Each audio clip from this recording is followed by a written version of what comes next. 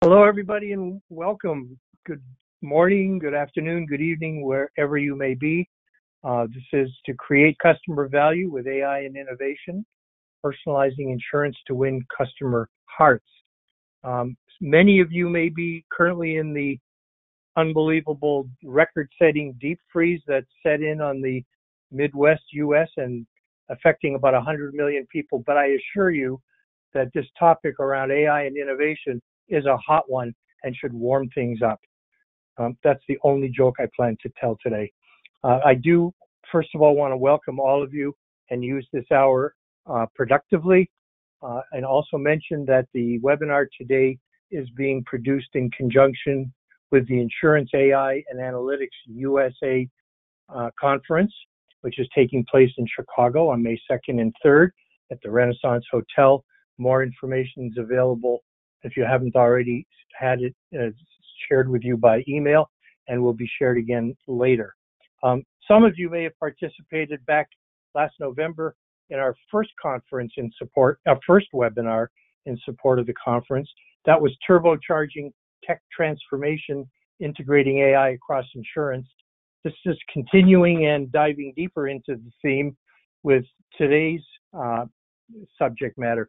Just a few words about background and context and positioning before I introduce today's three participants, speakers, subject matter experts, whose names, pictures, and titles most of you can see on your welcome screen. 2018 was all about technology pilots that improve customer experience in the insurance industry. But today, pilots are not enough. To win the customer's heart, carriers cannot afford to lag behind on customer-focused innovation. They must deliver interactive, personalized, on-demand products, communications, and experience throughout the journey. Based on an Insurance Nexus 2019 survey, a majority of carriers believe that AI will have the biggest impact on customer experience. However, while there are many barriers to implement AI effectively to drive results across underwriting, customer service, and claims, it is essential in order to win and retain customers in the future. That is the subject matter for today, and I'm very pleased to introduce our three guest speakers. I will give you some additional background on each of them just before they speak, but our first speaker will be Tom Sheffield, Senior Vice President and Head of Specialty Claims for QBE Insurance. Next will be Nicolette DeGaia, Head of Consumer Innovation and Design at Allstate Digital Ventures, which is an Allstate insurance company unit. And finally, Bilal Parviz, Vice President of Product Development at Arch MI, which, if you don't know them, stands for Mortgage Insurance. I'm not going to waste any more time before we get right into the subject matter. I will remind everybody that there is a generous amount of Q&A on the back end of this webinar, and that we invite you to submit your questions on the website, and we'll try to get to as many of them as we can. We have well over 1,000 participants, so we may get more than we can handle, but we'll take care of it. And with that, I'd like to give you some background and introduce Tom Sheffield. He is, as I said, Senior Vice President and Head of Specialty Claims at QBE, the specialty lines business. He's responsible for ensuring that customers and broker partners worldwide receive unmatched service from their specialty claims group. Tom joined QBE in April 2014 from Marsh, where he served in dual roles as international leader and senior claims advocate in their financial and professional liabilities practice. Before Marsh, Tom headed up a team of claim advocates in Aon's London office and served as a partner with specialty insurance coverage firm in Chicago. Tom earned his Bachelor of Science from the University of Idaho and a Juris Doctorate from DePaul University. Please welcome Tom Sheffield. Tom? Thank you very much, Stephen. I appreciate the introduction. It saves me from introducing me a few times. It also probably spares the audience from a few jokes about myself. Normally, when I talk about myself being a coverage lawyer, there's a collective groan in the audience. I'm very thankful that we're not able to I'm not able to hear that, and my ego remains intact. I wanted to take just a few moments to touch on some of the topics. We all have some very interesting things to talk about today, and I don't want to belabor that, and certainly want to address and get into the Q&A as much as possible. But I wanted to take just a few moments to highlight three different, I guess, priorities that I might express, or that I think about when I think about this particular topic, and how we deliver customer service in general, but then also how we're utilizing and increasingly leveraging the ability of technology and artificial intelligence to do so. And the first I would mention is agility. And when I use the term agility, I think we as business leaders in a number of different contexts, yes, there's always the shiny new toy, there's always the bells and whistles of any particular innovation or any particular offering that comes out or that we work on. Those are all enormously instructive, and we certainly like to pay attention to those. But behind that is developing organizationally, and the responsibility for building an organization that is agile, that can move from one of these offerings and can develop a way of looking at it to incorporate it into the existing service offering and to deliver that value to customers. So I'll briefly leave it at one of the topics that I think invariably comes in when we start talking about customer service and how we deliver that service as insurers or as participants in this industry. How we deliver that service is understanding how our own organizations address it day by day, and how we build a resilient organization to adapt and to incorporate new learnings. The next thing, or the other thing I would say, is that we must follow the voice. When I talk about following the voice, we need to understand what our customers really want and need. I mean, a lot of the time and energy that we'll be spending today, and indeed many of the participants or listeners on this call will be spending their time doing, is really understanding the voice of their respective customers, and how they might react to a variety of different changes or enhancements that may be leveraged off of artificial intelligence, may introduce new ways of doing business, or may create a more beneficial and efficient client and customer relationship between insurers, between various different participants and their customers. But I would say we spend at QBE, and I'm sure we're no different than any other large organization, we spend a lot of time really trying to identify and capture and really understand what it is that our customers want. This has led to real revolutions in how we survey, how we understand what our customers are driving towards, and invariably how we make that process more efficient for them. So I'm happy to talk more about that later on in the Q&A as well. Lastly, I would say, and before sort of passing to the other folks to talk a little bit, we spend a lot of time defining the user. When I talk about defining the user, this also means defining the customer, but also a lot of our time within our organization is spent on really understanding how to make our colleagues interface with customers and clients better. Now, to sort of dig into that a little bit, I need to talk a little bit about specialty insurances as being maybe not distinct, but certainly a potential different interface. When we deal with specialty insurances, which include a variety of different specialized insurance products and services for customers, we are often dealing in an intermediated market where we have either transactional intermediators, where it's a website or an aggregator, or a variety of different terms are used to describe that, or brokers or agents. There are a variety of different people, different roles, different folks involved in that discussion.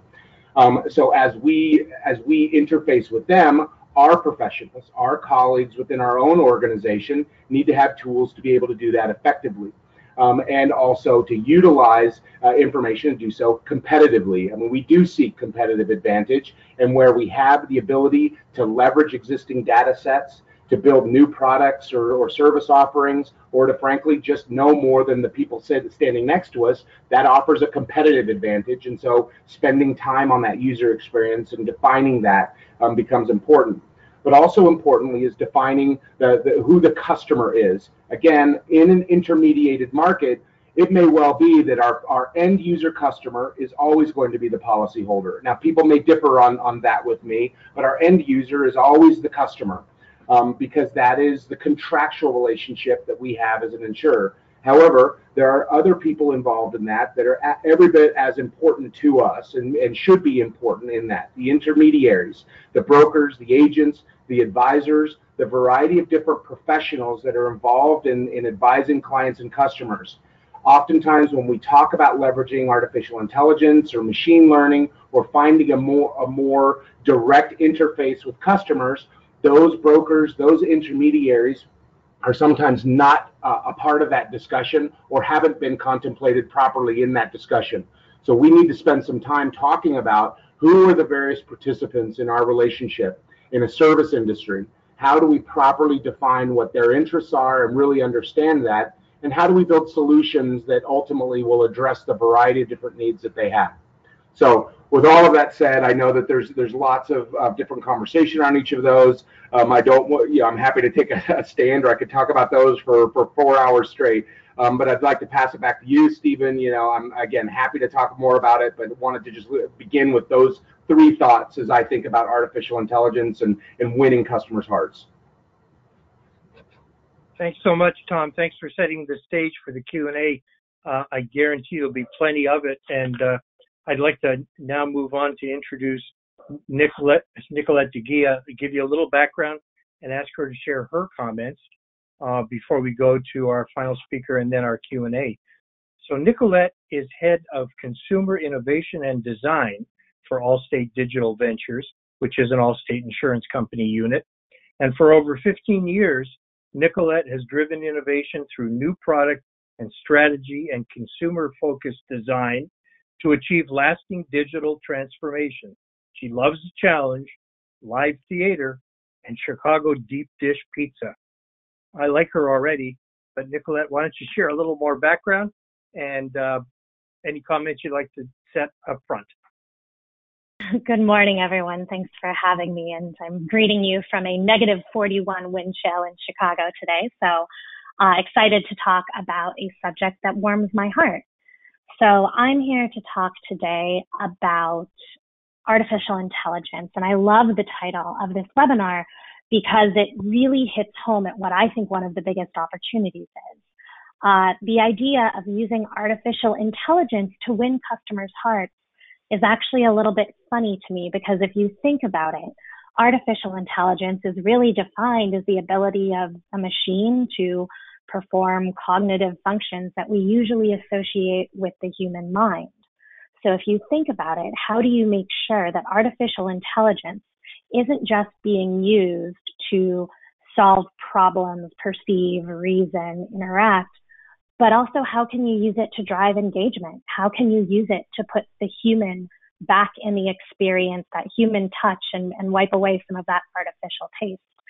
And when I think about personal lines insurance today and non-insurance products, even in the financial services insurance space, I think that there's a real tension that's emerging between balancing that customer experience and that operational efficiency that you get from AI. So I always think about, is artificial intelligence about getting you from point A to point B the fastest? Or is it about giving you a richer, deeper, more contextual experience? And the answer, of course, with so many things is always both. So the whole idea of using artificial intelligence, the mind, let's call it, to balance that out with the heart. How can you create an artificial intelligence strategy that really gives equal weight to both and make sure that you're designing a system that isn't just about efficiency, but is also about engagement? Could we actually make people really like insurance?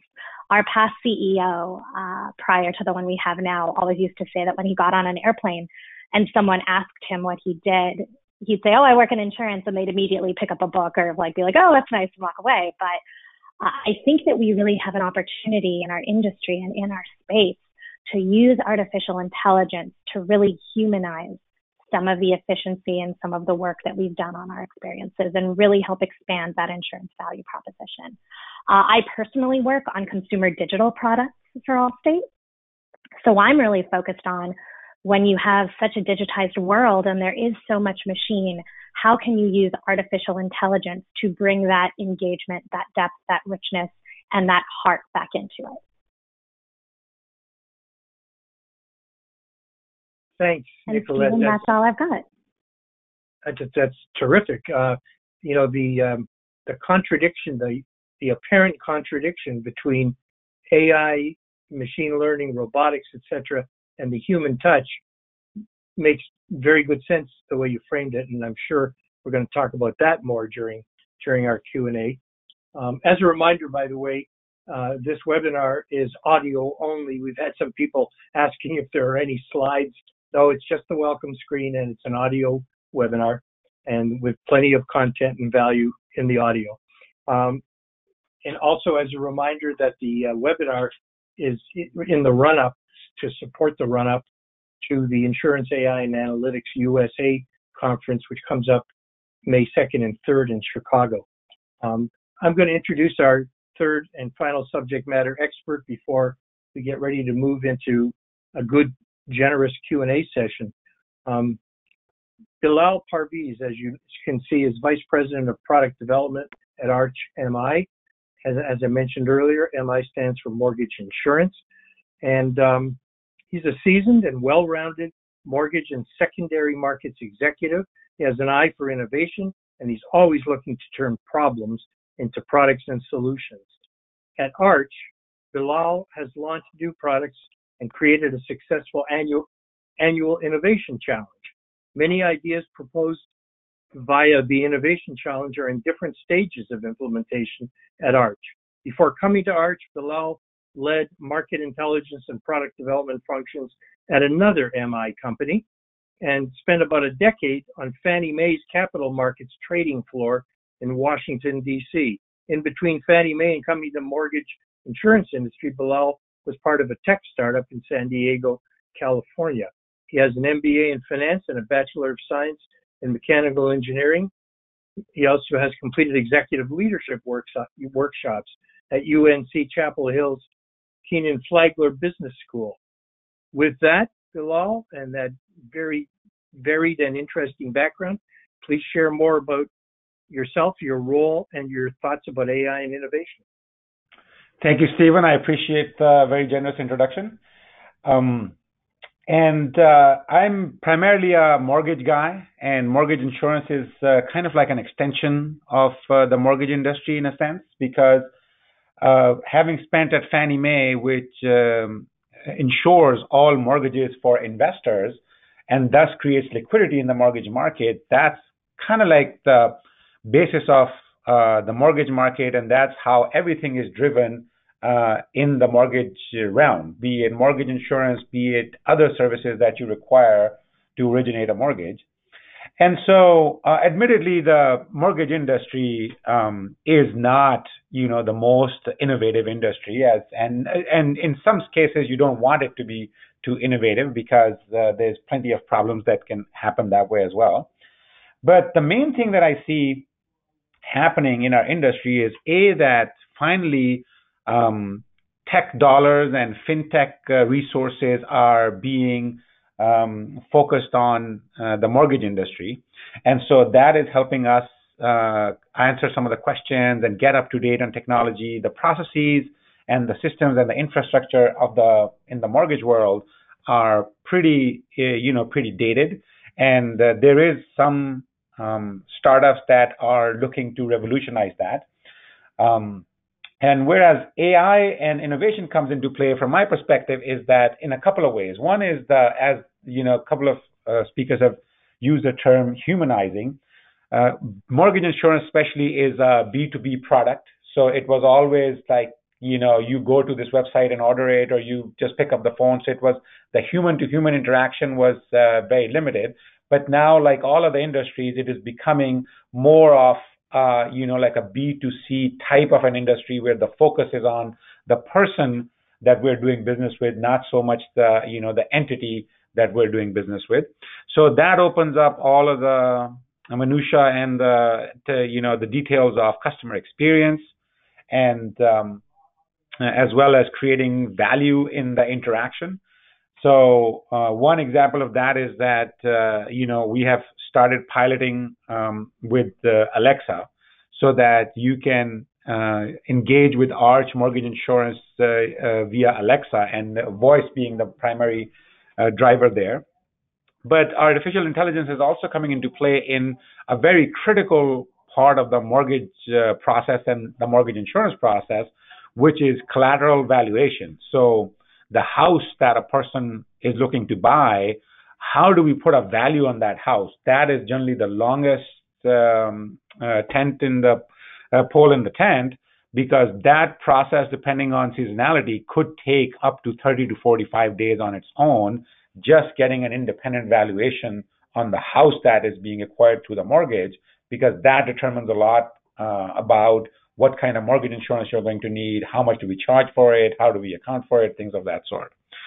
So we have a pretty sizable opportunity in front of us in terms of artificial intelligence creating a customer experience, as well as giving us some process efficiencies and process improvements that would improve the overall experience that a consumer has with the mortgage in general. So I am very interested in what questions the audience have, and the discussion that we're going to have based on those questions. So with that, I'm going to turn it over back to you, Stephen, and let's get this started with the questions and answers. Thanks very much, Bilal. And we are ready to go. I'm going to review the questions and try and find some that are most directly appropriate to the theme today and to the speaker comments. But just before I do, I'd like to throw something out for purposes of the audience to do questioning and for our general discussion coming up. And that is what AI really encompasses, what it really means. There's so much, it's got so much ink. It's at the point where it feels like hype or buzz, but in fact, it's very real, and all of you and your companies are employing it every day in a very real and practical way to improve, both your results and your relationship with your customers. But I'm not sure that everybody defines artificial intelligence the same way. So I would just like to throw out for discussion and thought all of the applications of artificial intelligence that we in our consulting practice have identified and are dealing with and might like to talk about as we go through the Q&A. And we kind of grouped them into three buckets, if you will. One being technologies that address sense, and that is computer vision and audio processing. We already mentioned voice a minute ago, as well as sensor processing. So those are sensory technologies.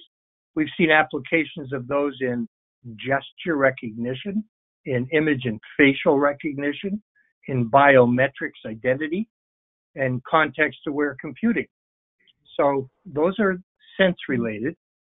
We also have a group called comprehension-related, which include natural language processing, knowledge representation, speech-to-text technologies, which can be applied in video analytics, text analytics, semantics, and ontology. There's also under the comprehension group, machine learning, which includes both deep learning and reinforcement learning. And those technologies are applied in recommendation systems and system optimization. And then finally, the final group, third group that we identified are two technologies. One's inference, and the second is expert systems. And the applications, as many of you are familiar with, are bots, robotic process automation, virtual assistants, and augmented reality. So with that definition in mind and all of those technologies and applications, maybe I could start our questioning by asking each of you in turn, to just touch upon any experience that you have with any of these either technologies or applications in the course of your daily responsibilities and your company's activity, and which you have found results with in a practical sense. And Tom, if you don't mind, I'll start with you. Sure, and one that I'll mention. I'm not sure exactly which category it seems to fit in a few different categories, and one of the it requires just a little bit of background. You know, we often deal within my particular group within QBE. We deal with litigation and significant amounts of complex, often complex litigation. And so, you know, oftentimes when we see the interface of AI, it is the extraction of information from a variety of different ways that are helpful in sort of guiding litigation choices by our policyholders, and by us too, in how we manage that litigation. And what we're seeing, you know, increasingly is the use of through discovery vendors, through the extraction of information, the ability to go through huge volumes of documents, individual pages of documents, that has become more and more a challenge for lawyers, for outside law firms in the defense of clients and customers, as well as for us in evaluating the risks associated with those claims. So while I don't know that it's you know the sexiest of examples that we might otherwise utilize, you know, the use of artificial intelligence and in a variety of contexts, but ultimately to define or to describe patterns of documents and describe their proximity to each other and to the facts being alleged in underlying cases, we see that more and more. But more importantly, and I guess I would leave with this note in response to your question, I see the struggle associated with our inability to fully address those as an industry. I see that struggle happening a lot too, and people trying to come to terms with privilege and other issues that arise in that context. But that would be the example I'd use. Thanks, Tom. You know, that highlights a good point that I was actually going to mention later, which is that it is not unusual to find these technologies and applications bundled or intertwined or related in a single process, which is part of the reason the definition of AI gets blurry. And so I think you've just proven that by your description of the activity in analyzing risks and customers, and you crossed from from text analytics to machine learning and probably a couple of others. So I will make that point and move on and ask Nicolette to do the same for us. Sure. A specific example that's relevant, especially right now, is Allstate has been working on the front of consumer digital safety. And we've been doing a lot of work in using artificial intelligence, machine learning, to figure out how to show people what their digital footprint is and what types of data are out there in the world. Just like your fingerprint, you have a digital footprint that may or may not resemble you. So we actually have a patent in this space for using AI machine learning methods to help a consumer identify, find, keep track of their digital breadcrumbs, as well as displaying insights about them, recommendations, and assistance for managing that digital footprint. So we're using machine learning technologies every day in this business to help people manage the digital side of protection and not just the physical side, which I think is what we talk about a lot in insurance. Very interesting. Thanks. That leads me to ask you two follow-on questions. First is, when I hear that activity, I'm trying to understand how it helps promote the core business of your company and the pursuit of, policy sales, policy retention, etc. And secondly, I'll just note that it sounds a lot like the modern version of what we used to call, credit rating history products. So this would be digital footprints awareness products. But I am curious as to where it links back to the business. You're exactly right about that. Digital is the next frontier of protection. About that. Digital is the next frontier of protection. And if you take a look at what Allstate's CEO has said in recent interviews, he does feel that he's leading a data company, not just an insurance company. Because in today's day and age, protecting our physical assets, the car, the home, even life insurance, is excellent and something we've done for 86 years and will continue to do. But really, that next frontier of protection, digital, is about bringing down that wall between the physical and digital and starting to use these new technologies like AI, machine learning, et cetera, to truly protect people's digital assets and digital identities. So it does very much tie back to the insurance business. It's actually a natural extension. We'll protect you digitally. We'll protect your digital identity the same way we protect your auto, home, and life. It's not enough to just stop, just like in the customer experience. We don't want to just talk to customers when they have a renewal and they have a claim. We want to be part of their whole life. It's not enough to just protect people physically anymore. We need to also protect them in the digital world.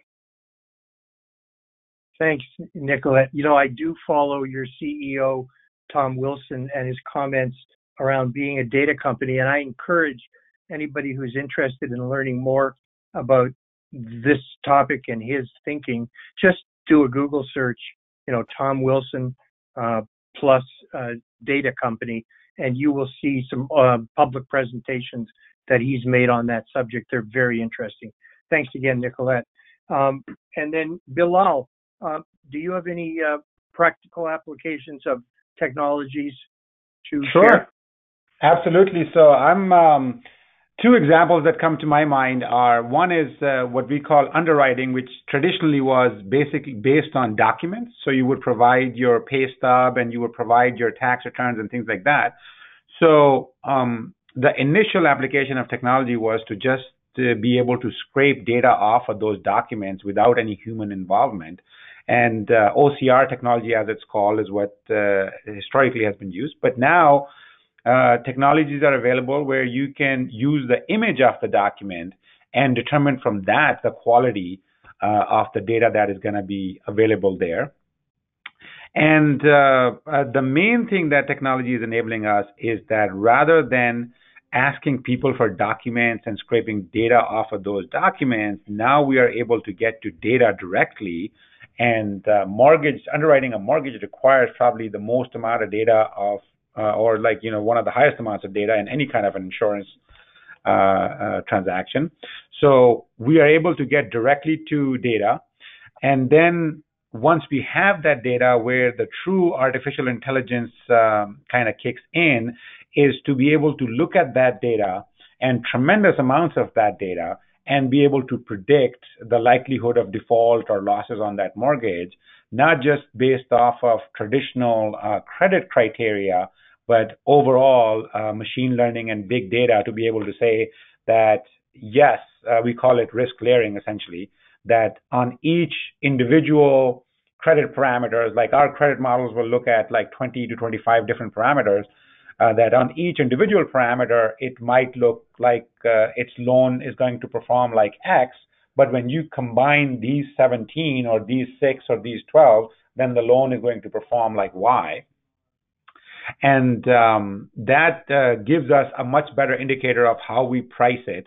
And then our CEO is, very big on the idea of we're not just an aggregator of risk as an insurance company. We are an aggregator and a syndicator of risk.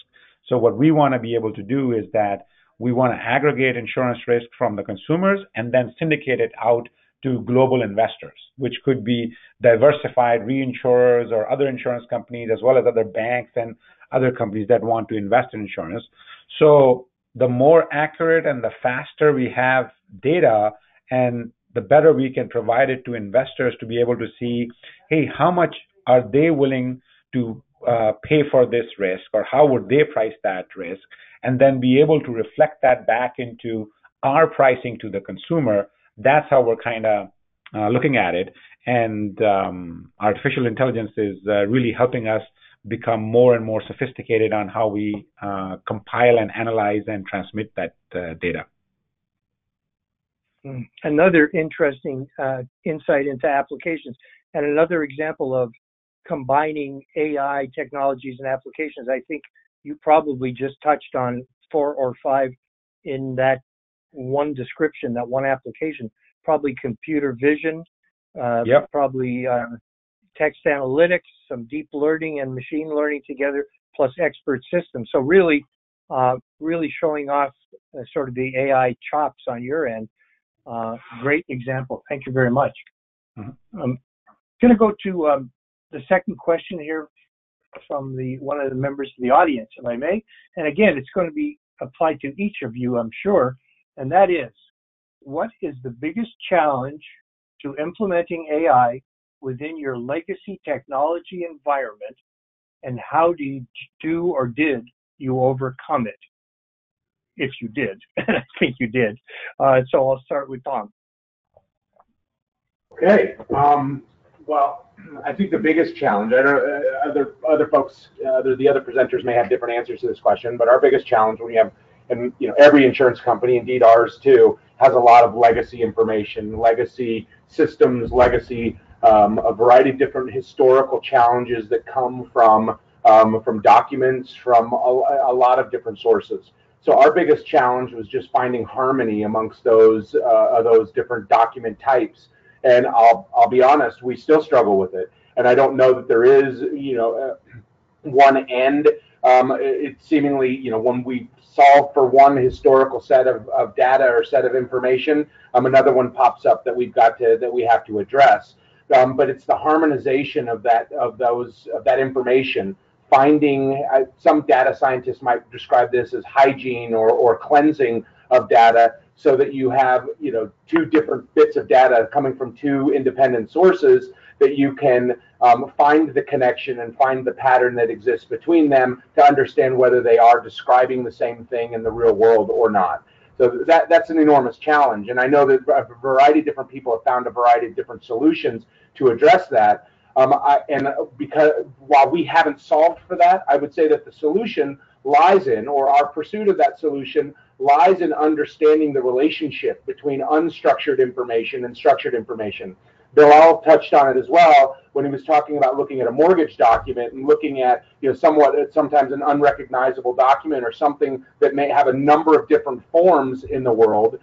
Finding and utilizing artificial intelligence to describe a relationship of the bits of information that are important and meaningful for us, that becomes a part of that solution. So an investment, and it isn't a direct investment necessarily in insurance solution, but it's nevertheless a way for us to harvest the information that we already have, utilizing technology to describe those patterns, utilizing artificial intelligence to do that. The short answer is that I said it earlier on, we still struggle with it. I don't know that that we feel particularly comfortable that we're closer to the end than the beginning, but the search always goes on. Thanks, Tom. If I were to summarize everything you just shared, I would say persistence and cooperation probably are the answers. There is apparently no magic bullet or simple answer to the question of overcoming legacy. Let's face it, we're all talking about roughly 100 years or more of legacy, and millions and millions and millions of lines of code and trillions of pieces of data. So that's what we're up against. Nicolette, what about yourself and overcoming any legacy obstacles or challenges in trying to leverage any AI technologies? Sure. I'd say first and foremost, a focus on availability of talent and expertise, getting the right creative technologists and experts in place. We have a lot of amazing talent at Allstate, but it's a growing field, and really making sure that you are keeping a stream of available talent just to work on these technologies, I think, is critical. So an absolute focus on having the right capabilities and talent in-house to augment the great talent you already have, because again, growing field, need to stay on top of it. I'd also say there's a need, and we've done a lot of great work on this, but it's always more to do. Getting the right instrumentation in place. Just being able to collect the right data to solve the business problem is an ongoing challenge with the legacy systems. But with a focus on building those capabilities, always adding more experts, we're getting there, and it's exciting. Thanks.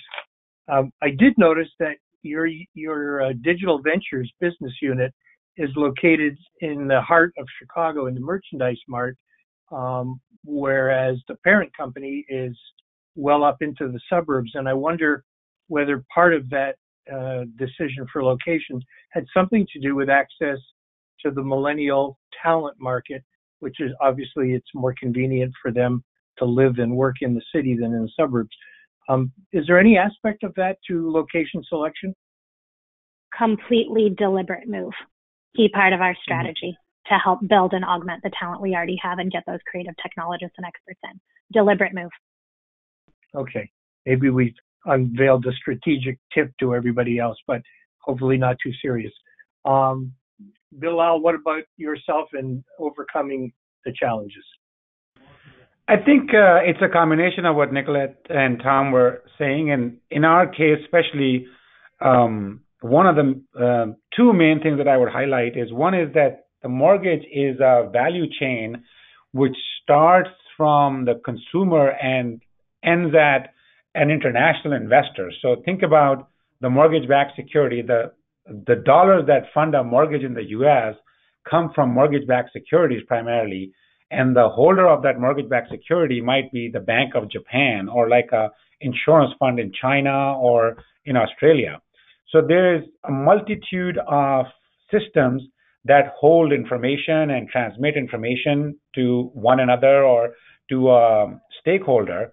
And so they all have to be upgraded for any of them to be able to utilize the new technology. Because if they're not, kind of like what Nicolette was saying about being able to gather the data that you need. So if today we are working with 10 pieces of data and all of the systems are designed for those 10 pieces, if I upgrade one of the systems to 11 pieces of data, it doesn't really help anybody because the other 10 will be oblivious to it. So that's one major challenge that we have, that in order to make some slight change here, you create this ripple effect that goes into systems that are transacting like trillions of dollars a day, and any minor change is a big deal for them. So the cycle is slow. And the other thing is, again, kind of like what you touched on, Stephen, is the millennial effect is that our industry is not really a hotbed for millennial talent, right? So that's attracting the new talent to come into the industry that is receptive and that is hungry for change, as well as adopting new technologies that come into play. That is somewhat of a challenge because our industry is pretty well set in its ways. It's been working for a while, and like people just continue to want to do the same things over and over again, even though the consumer is kind of getting agitated as to how the mortgage should work and how ancillary services should work.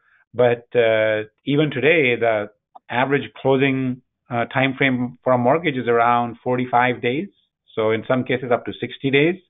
But when we run surveys of consumers and stuff like what their expectation is, then they mostly want the mortgage to close in like 5 hours or 6 hours. But there's legitimate infrastructure issues and regulatory issues that prevent that from happening. Just to build on that a little bit. Yeah, sure. Sorry about that. I was going to say, just to build on that quickly, because you said something that I'm pretty passionate about that I think everyone struggles with when it comes to availability of talent. We talk a lot about millennial talent, and it is absolutely critical and important to have, the newer skills, fresher skills. But I have to tell you, if you can find a creative technologist who's curious and put them on the front end of that process of using AI and applying AI, I think it spans any generation. It's really just about finding people who are curious, who have those expert sets of tools. Yes, we work to attract millennial talent, but really we work to attract people who are curious.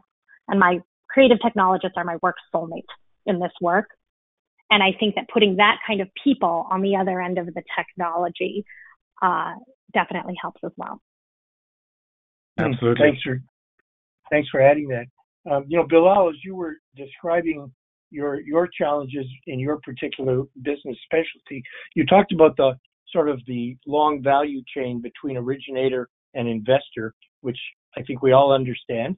And I'm wondering, there's an argument to be made for whether blockchain does or does not belong under the general heading of artificial intelligence. But I couldn't help but think that blockchain might be an especially effective solution for the long value chain problem that you described.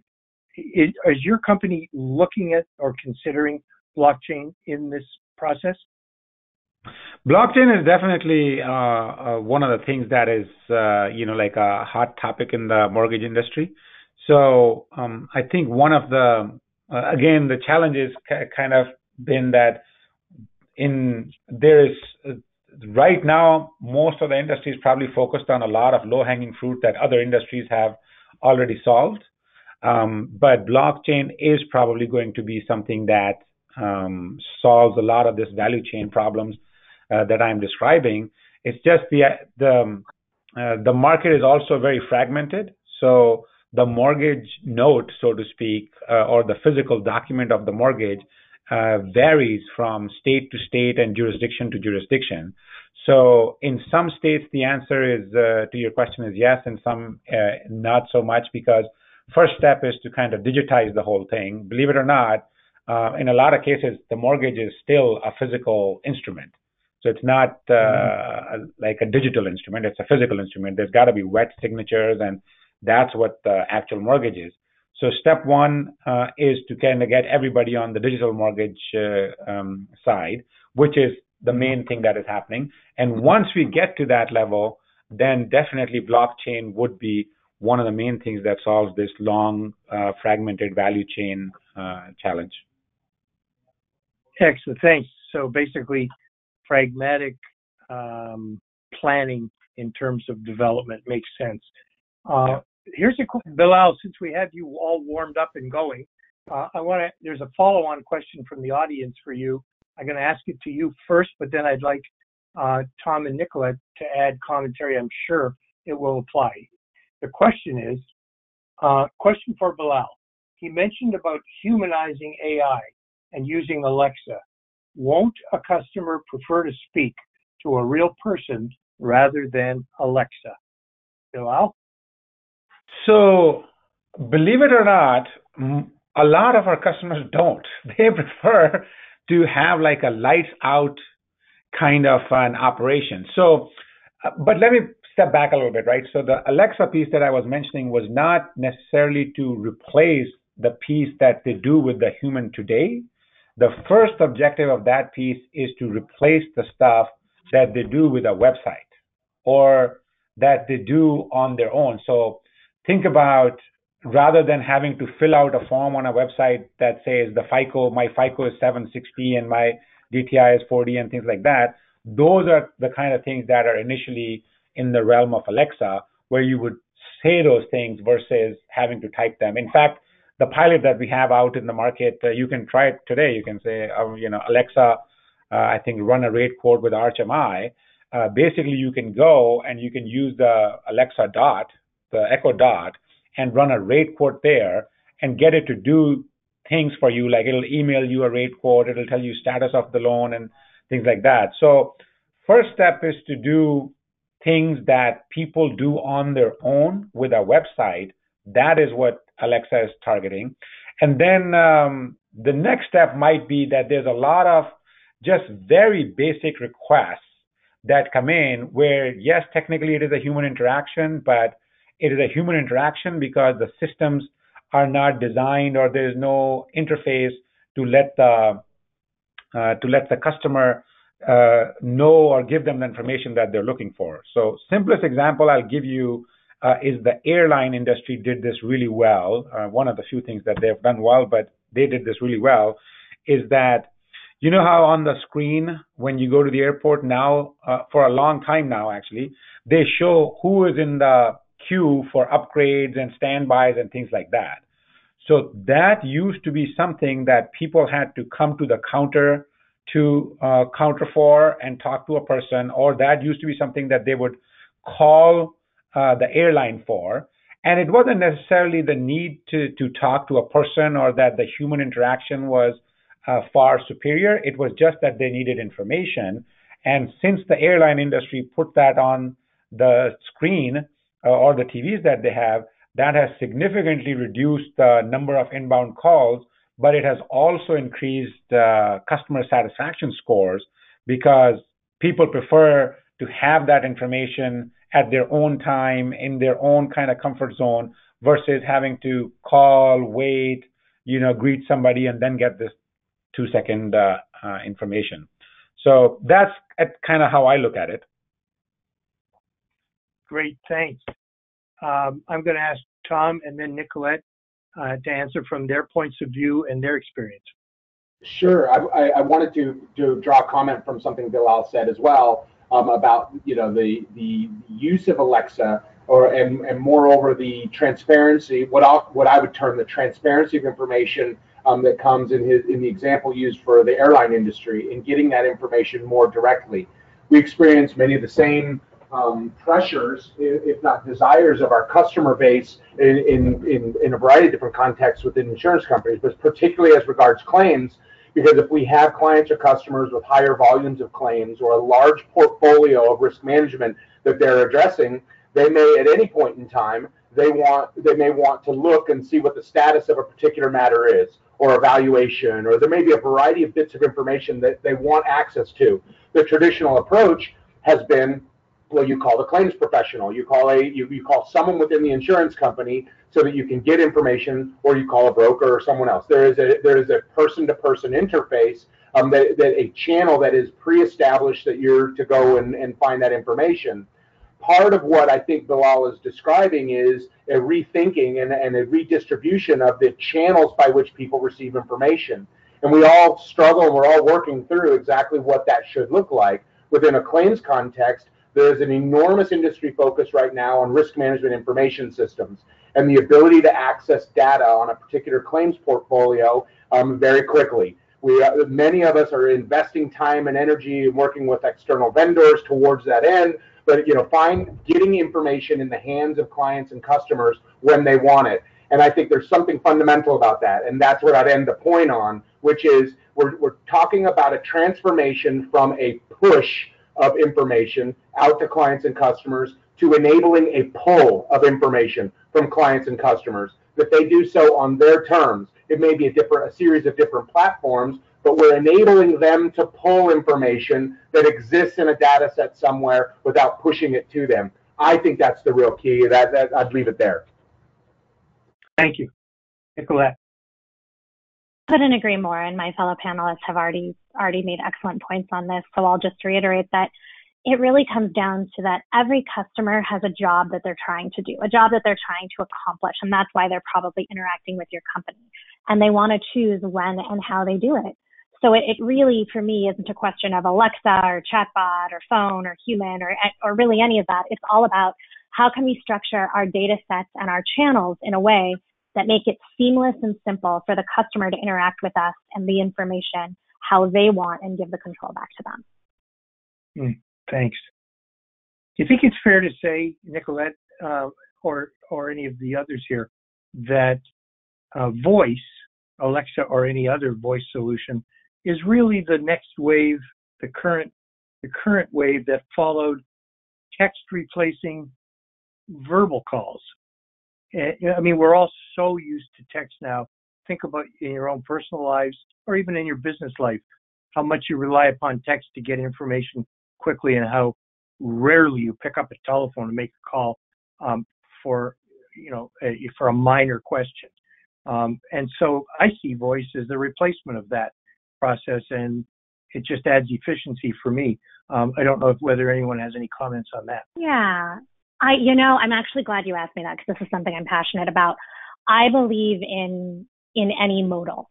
There are different interactions that are better with voice. There are different interactions that are better with SMS. There are different interactions that are better with a actual human interaction.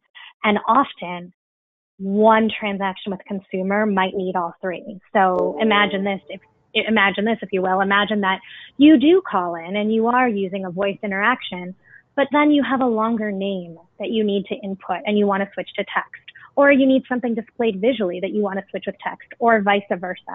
So for me, it's all about, again, constructing your systems in a way that lets it be any modal depending on what's needed in that interaction. Yeah, so on that the point, answer is always both. sorry to interrupt. I wanted to add an illustration to that. I think it's an excellent point that having multiple modes of conversation or an interface with folks, with customers, becomes really critical. As we were talking, I'm being pinged or texted by our head of aviation claims, who used Bilal's example, and he described, it is of course good that we're seeing more information available to us in the airline industry. He raised the example, though, that the next interface, after you learn when your flight is boarding, that what airlines haven't solved is an efficient way to board an aircraft, but that requires the physical movement of people and an interaction that may not lend itself to an interface via text or through a website. There is a human interaction that may become absolutely essential under those circumstances. So it's something to think about. Thanks. Any other comments on this one? Go ahead. Yeah, and I completely agree with Nicolette on that one, is that I think that voice will probably become the primary mode of interaction, but the way to construct your systems and to your processes is to give the customer or the consumer the option as to how they want to interact and be able to choose and change seamlessly between one or the other. So you start with voice, and if you want to type something in, or if you want something texted back to you or something like that, those, I totally agree that it has to be intermodal, and give them the option to choose within their comfort zone, within their time zone. That's what they want. And that also includes human touch, because funnily enough, in the mortgage side at least, when you look at consumer surveys, that is exactly as Thomas was describing the airline. That is how people want the mortgage interaction to be.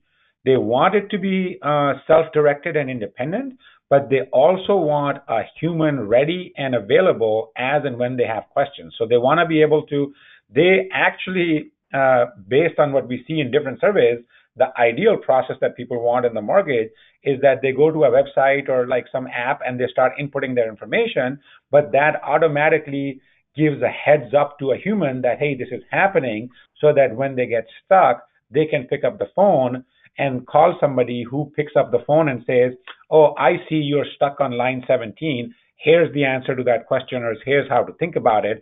And anything else? Nope, thank you. And then you go back to line 18 and typing or voice or whatever you were doing. That's what people, at least our research shows in the mortgage side, that's kind of like the ideal interaction that they want. Thanks, Bilal. With just a few minutes left in our hour, respecting everybody's time, I'd like to ask a final question and ask if you could answer it. I know it's not fair, but I need to ask if you could answer it in 20 or 30 seconds, as briefly as you can. And the question is, can AI improve the handling of fast track claims? I'll take volunteers on this one. Well, I'll certainly start. AI both can and does handle, it does enable faster track or fast track handling of claims. So it certainly can improve that. The question becomes, at what point does it disable some features that are important in fast track claims handling? And is it right now, there is a push seemingly towards having that own more, artificial intelligence own more and more of that process, instead of talking about collaborative intelligence, where there is an interface, off-ramps for individualized care in that process. But I certainly think, I agree, yes, it can certainly improve that. Thank you. Anybody else care to respond? I'll just add that I'm not on the claim side, so admittedly, but I think that from the claim side, the business model can be that all claims are like fast tracked, or what we call like pay first kind of things, is that it's AI enabled so that there's very little processing and you can adjust for that in the price of the insurance up front. So essentially, the way I look at it is that eventually we're going to get to a point where we might pay like $2 per month or $1 per month extra in the insurance, but the claims are all handled through a very simple interface like a voice enabled or something like that. And there's an understanding or an acceptance by the insurance company that there might be some losses on the claim side that are inflated, but it's adjusted for in the price up front. Thanks. Any other comments before I go to close? I will offer, Nicolette, on your behalf, the fact that most of us are aware, very well aware, of what a fantastic job Allstate Insurance did with AI and Fast Track on self-reported auto claims and how much it's impacted efficiency in customer service and customer excellence. So hats off to Allstate on that one. I need to thank all three of our panel experts and remind everybody that all of these folks will be presenting at Insurance AI and Analytics USA here in Chicago in May, where I assure you it will be a lot warmer than it is today. And I want to thank the audience for the questions and a reminder that a recording of today's session will be made available in the near future. Thank you, everybody. Stay warm. See you soon. Thanks. Thank you, Stephen. This was great.